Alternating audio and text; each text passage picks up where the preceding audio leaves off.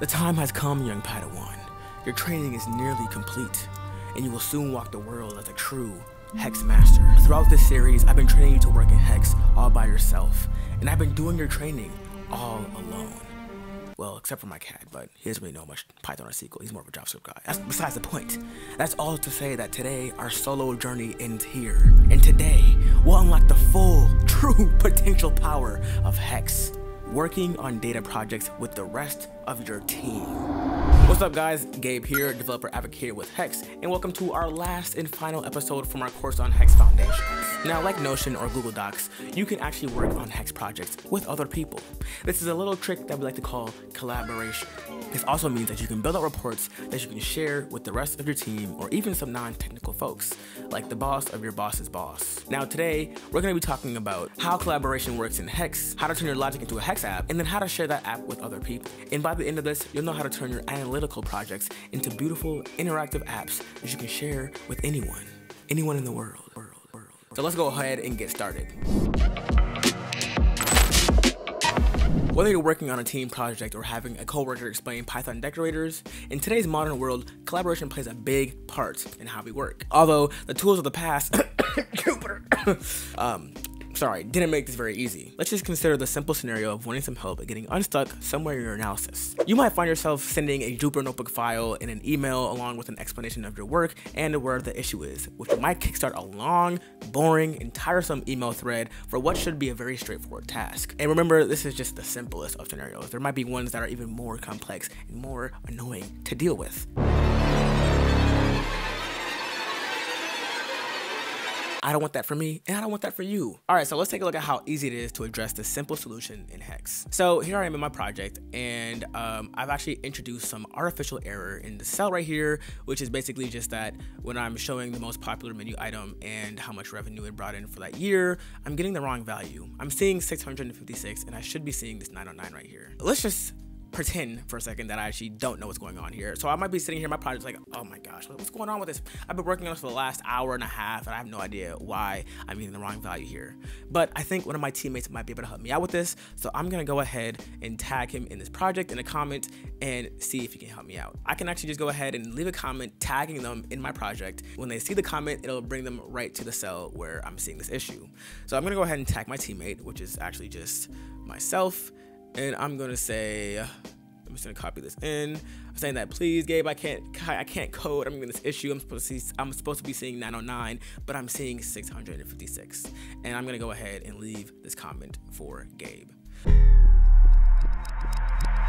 Here at the bottom, I see that I have 2 new unread notifications. So let's go ahead and click on this and see what they say. So it looks like 13 seconds ago, Gabe mentioned me in a comment saying that he needs help with something in his project. So let's go ahead and click on this and see what he needs. So I'm gonna click on this and look at this. It brings me right to the cell where the problem was happening, which is really helpful because now I don't actually have to look through, because maybe there's multiple comments in this project.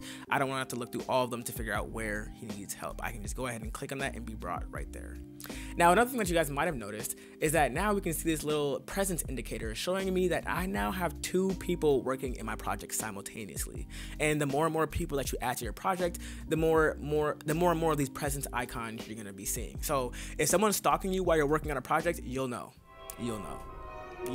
So looking at Gabe's project, it looks like he's having some issues right here in this cell where he is seeing, let's just actually read the comment real quick. He's seeing 909, or he's seeing 656, but he should be seeing 909. Now, I think I already know what the solution is. He is actually just indexing the wrong value right here. This should be 0, but he's indexing it as 2.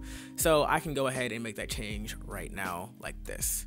Oh, but it looks like it says I cannot edit in read-only editor. So why can't I make any edits? I thought he just invited me to the project to make edits for him. So when 2 people are working in a project at the same time, this is called multiplayer. And when in multiplayer, we don't want more than one person editing the same thing at the same time because we don't want you stepping over each other's toes. You know, it could be really frustrating trying to make edits in one cell, but someone else is typing over you. Right now in this cell, Gabe isn't actively editing in here, but Hex thinks that he is. So I'm right now in this read-only mode. But what I can do is actually go ahead and take over the cell, kicking Gabe out, locking it on this side, and now I can make those changes. There's a few ways that I can go about this. Right now, Gabe has invited me, and I'll talk about this in a little bit, but Gabe has invited me to this project and he's given me can edit access. And what this means is that I basically have the same level of control when it comes to editing this project. So I can, for one, I can just go ahead in the cell and edit the cell so that now the issue is fixed, and if I run the cell, we can see that the problem has been resolved. But let's say, for example, I don't want to actually change Gabe's work and I want him to figure out the solution by himself. So maybe instead of changing it all together, I'm just leaving him a comment telling him what the solution is.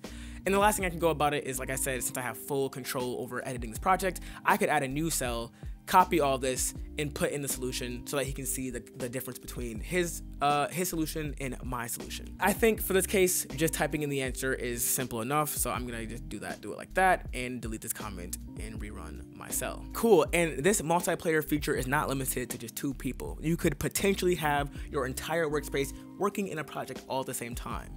Although, I don't think that would be very productive for anyone. If you guys had, say 50 people in your workspace, if you had 50 people working in a Hex project, I would be going crazy. And it's also really convenient that I was able to get all the help that I needed in this project without ever leaving Hex at all. I didn't have to go to my email, I didn't have to go to GitHub, I didn't have to go to a file upload site. All I did was leave a comment for Gabe, and he was able to come right into my project and see where my problem was.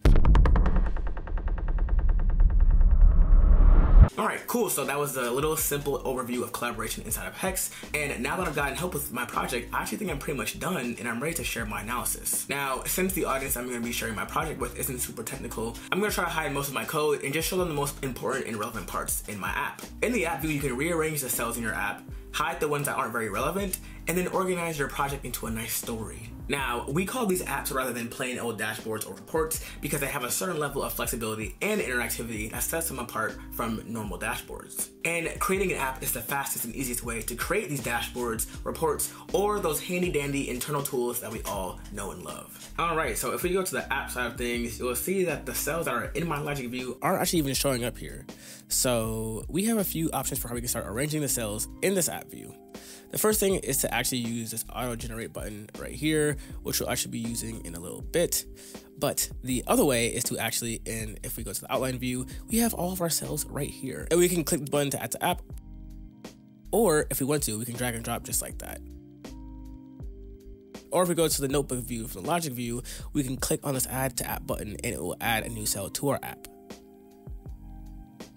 But what I'm going to do to make our lives easier is to actually just go ahead and click on this auto generate button, which is going to use some fancy logic behind the scenes to choose the cells that I think are most relevant. So I think this is a pretty good starting point, and it looks like it added almost all the cells that I wanted. And now we can go ahead and customize this a bit more. As much as I like this picture right here, I think it's just kind of obnoxious. Honestly, it's taking up too much space, so I'm going to go ahead and delete that. Now, I am on the app side of things, but I still have the option to go ahead and edit my cells. So what I just did, I double clicked on it, so I'll preview it. And to edit a cell, I can double click on it just like this, or in some cells like this SQL cell right here, I can just go ahead and click on the cell and it'll bring up this editing tab right here on the side. So I'm gonna go ahead and delete this image because I think, like I said, it's kind of obnoxious, and I'm just gonna comment it out, and then I'll go ahead back into preview mode and see that looks a little bit more clean and tidy. The next thing I want to do is actually remove this Python cell right here. But before I do, something that I do want to show you guys that's really cool is on the app side of things, we have a lot of different ways that we can present cells in the app view. So right now we're just seeing the output of this Python cell, but if we click on this display element options, we can actually choose to see the source only. So now we're only seeing the code that generates the cell, or I can choose both, and I can see the source in the output, and this isn't just for Python cells. You can do this with SQL cells such as this one right here. If I clicked on source only, we would only see the query, and if I clicked on source and output, we see both the query and the output. And so I was going to remove this, and I'm going to remove this from my app. All right, so I've removed all the cells that I want to remove. And the next thing I want to do is just rearrange some of my cells. So there are different ways that you can move cells around in your project. So for example, all of these cells right here are linked, and you can see that all these cells have this box around it, which means that I can move all three of these cells together like a group. But I don't really actually want to move this whole thing. What I really want to do is just move these cells to be in the same column. So what I'll do is I'll click on the cell and then I'll move it right below it. Now, another thing that I want to do is actually, I don't really like how it's kind of just taking up only half the space right here. It's only taking up half the space. We have a whole another section that we can use. So one thing that I could do is maybe either drag this cell up here and I can show all these cells on the same line, but I don't really like how this looks, how I have this extra space at the bottom. So maybe I can do this, move this up or down, but I still don't really like how that looks. What I'm gonna do is actually, I'm just gonna move this back down here. And what I can do is I can hit this distribute and resize row elements equally. And now these cells take up the whole space. And I'm actually gonna do the same thing down here. So now we can see that we have a pivot table, we have the output of our filter cell. So I think this looks pretty good. And the last thing that I want to do is maybe add some app-facing context so that the viewer of the app knows what each section of my app is actually saying. Because right now it's kind of just like I have this setting the scene cell, and I don't really have any other context in this project. Now, if I want to add a new cell, you would think that I would have to go back to the notebook view, but we don't. We actually have the cell toolbar here at the bottom, and we can go ahead and drag cells into my project by hovering over the cell, clicking on it, and dragging it where I want to go. Now, I'm going to actually do this off screen, but I just wanted to show you guys how you guys can add new cells to your project without having to go back to the logic view. All right, so I've gone ahead and like I said, I've added some extra context. I just added some short words about what each section is called, some visualization, some of the most popular menu items, and then this exploration section down here, where you can use this filter cells to alter the output table and see the visual in a pivot cell. Now, the last thing that I want to do is actually make this visual a little bit more interesting by turning this pivot cell into a heat map. Now, rather than going ahead and doing this in a Python cell or a chart cell, what I can actually do is just format this cell by clicking on format, and I'll hit color scale. And now I'm just going to change this to that, save it, and now we have a nice heat map like pivot table.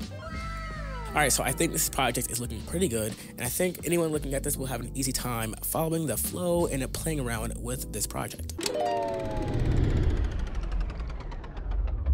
Now, in order to let people see this app, I'm gonna need to share it and publish it. I can configure who can see this app and how much access they have by clicking on the share button right here. So this is what I was mentioning earlier when I was talking about collaboration. So at the top, we have a search bar where we can add users, which is just a single user into your workspace. We can add group, which is a group of users in your workspace, or a collection, which is just a group of projects.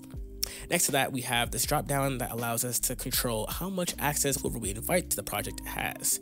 So app only means people can see your published app and they can't see any of your logic. So this might be useful for stakeholders that aren't super technical and you don't even want them to be curious about looking at your logic. You just want them to look at your app and only focus on that. Can view means people can see your published app and the logic, but they can't edit the logic or share it with others. Next up is can edit, where they can see your published app, but they can also edit the app as well. And this is the level of access that I had when I was collaborating with myself earlier. Lastly is full access, which is the God tier of access, where you have full permission to edit, share, rename, and even delete projects. So this is just as if you created the project yourself. All right, so now I don't really actually mind who sees this project. So I'm gonna go ahead and actually just share it to the web. And so when I share it to the web, I can also choose the level of access anyone with the link has. And this can either be app only or can view. All right, so now that I know who I want to share my project with, I can go ahead and publish it. So I'm gonna go ahead and hit this publishing button right here next to the share button. And now we are looking at the publishing user interface. So from here, I can update my project status, I can add a category, I can change the permissions of who can see this project, and I can update my description. All right, so data freshness just means what is going to happen when the user opens up the published app. So the first is show results from a published or scheduled run. And this basically just means, hey, I just upload a project. I want you to show that to the user when they come to this page. I also leave a link in the description explaining what scheduled runs are. The next is rerun if the app is stale. This works in conjunction with this bottom parameter down here, which is set to 60 minutes. And this is saying, hey, when I'm gonna publish this app right now, and within the next 60 minutes, if anyone interacts with my app, you don't actually need to rerun it from top to bottom. You can just go ahead and run from this current state. But after an hour, if someone comes to my project and does interact with it, I actually do want you to rerun from top to bottom. So that's what rerun if app is stale means. And the last one is run app from scratch, which is the slowest option. And this basically just means that anyone who comes to your project will have to run the app in full each time the page is visited, which is typically much slower. All apps will run from top to bottom when somebody interacts with an input parameter. all this interaction section is saying is when somebody interacts with something, am I going to rerun all the cells automatically once they have interacted with it? Or on the second option, what's gonna happen is you'll actually see a run button appear at the top of your project. And anytime somebody interacts with your project, it's gonna wait for them to actually hit this run button before any of the interactions are actually registered by Hex. All right, so now that I've configured everything, I can go ahead and publish my app version, and this app has already had a full rerun of my project, and it looks pretty good to me, so I can go ahead and publish this brand new version, man. Let's go. This is our first ever published app, and congratulations. Feel free to give yourself a pat on the back. Now, I can also hit this View Publish App button, which now I can see the published app live. All right, man, and that wraps up our last and final episode from this course. I hope you guys have enjoyed all the time that we spent together. I feel like we've become one. Now, as always, something for you guys to keep in mind is that collaboration in Hex is the easiest and most intuitive way to work on data projects with your whole team. Apps are a convenient way to convert your logic into an easy digestible app that you can share with anyone in the world. Like I said before, your mom, your boss, your cat, me, if you want to. I want to see all the apps you guys make. And lastly, you have tons of ways to configure how your app gets published in order to optimize for speed and collaboration. All right, well, I hope you guys have enjoyed the course, and in the spirit of today's episode, or the last episode, leave a comment down below with your favorite episode from the entire course, or any types of videos that you guys would like to see us make in the future. I will see you guys, well, not in the next one, but I'll see you guys in a new video, I guess. All right, peace.